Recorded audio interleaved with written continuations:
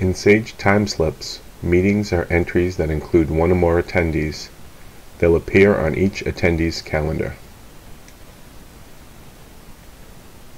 Holidays, events are entries that can appear on all timekeepers' calendars. To-do items can appear on the owner's to-do list and can optionally appear on the owner's calendar. Within general settings, you can change the terminology for any of these items to suit your business.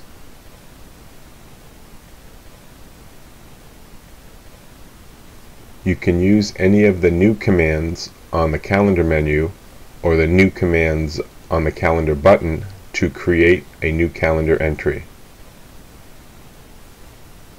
When creating entries in this way, Sage Timeslips will use today's date and the next time slot. You can also right-click on any date and choose a command from the new menu.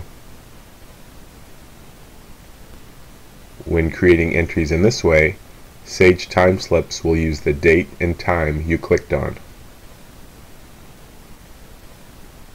You can also double-click on a cell to create a meeting for that time and date.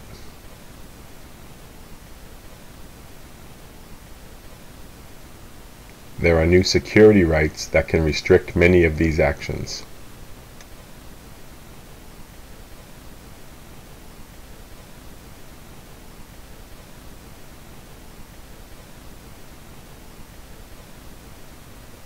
When creating meetings or holidays, use the fields at the top of the entry to indicate a subject, category, start date and time, and end date and time.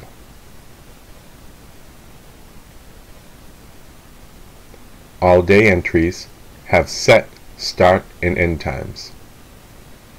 Private entries can only be seen by their owners. You can indicate if you will create a time slip from the entry. You can enter a location, and you can set the entry as recurring.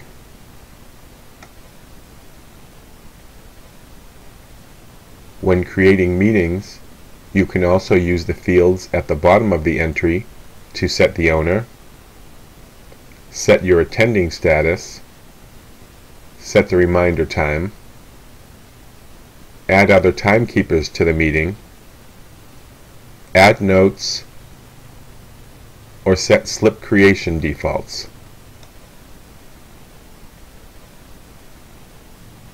To edit an entry, you can double-click on it to view and change the details.